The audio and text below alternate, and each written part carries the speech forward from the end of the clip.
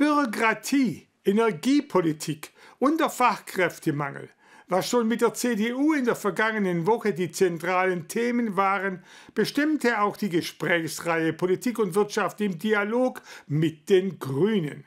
Bei der Veranstaltungsreihe, die von den Familienunternehmern und den jungen Unternehmern Reutlingen organisiert wird, waren diesmal die parlamentarische Staatssekretärin im Bundeswirtschaftsministerium Dr. Franziska Brandner und die grüne Bundestagsabgeordnete Beate Müller-Gemmeke zu Gast.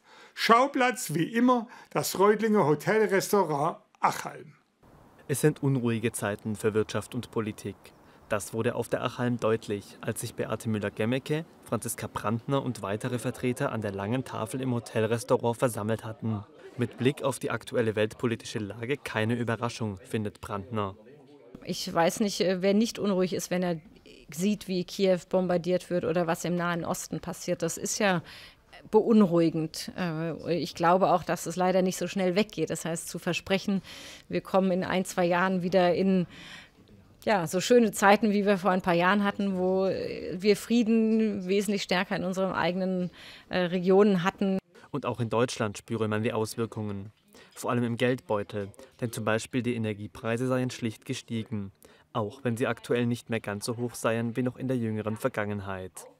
Ja, wir sehen ja natürlich, dass wir in einem Land sind, wo der Staat vielleicht nicht mehr die Finanzen hat, die man jahrelang auch kannte und wo es jetzt darum geht, dass wir auch priorisieren. Und das bedeutet natürlich, dass auch wieder man mehr selber gucken muss, was kann ich eigentlich noch machen, wo kann ich noch einen Beitrag dazu leisten.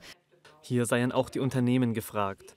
Wieder mehr riskieren, lautet die Devise, so Brandner, vor allem im Bereich der Unternehmensgründungen. Dabei stehe vielen die Bürokratie im Weg. Doch die Unternehmen haben noch mit einem weiteren Problem zu kämpfen. Und da gibt es die Hürden einerseits mit der Bürokratie, Arbeitskräftemangel. Also wie schaffen wir es, dass wir genügend Menschen haben, die bei uns arbeiten, die gut arbeiten, die qualifiziert sind. Die landespolitischen Themen lassen sich aber auch auf die Region übertragen. Beate Müller-Gemmeke hofft trotz der schwierigen Lage auf etwas mehr Optimismus. Die regionale Wirtschaft, die ist natürlich genau wie bundesweit natürlich in der Situation drin. Ich finde, das Allerschlimmste ist, dass so eine Unsicherheit da ist, so eine Unzufriedenheit. Und ich würde es mir ehrlich gesagt wünschen, dass wir alle irgendwo sagen, nein, wir gucken positiv nach vorne. Doch was kann man tun? Neben den Unternehmen sieht Brandner auch bei der Ampelregierung eine Sache, die man besser machen könne. Sich weniger streiten und mehr darüber reden, was wir auch hinbekommen. Die Regierung habe die Verantwortung, in unruhigen Zeiten ruhig zu agieren, so Brandner weiter. Mit Blick auf die Unternehmen erfüllt sie Beate Müller-Gemmekes Wunsch und blickt trotz der schwierigen Zeiten hoffnungsvoll in die Zukunft.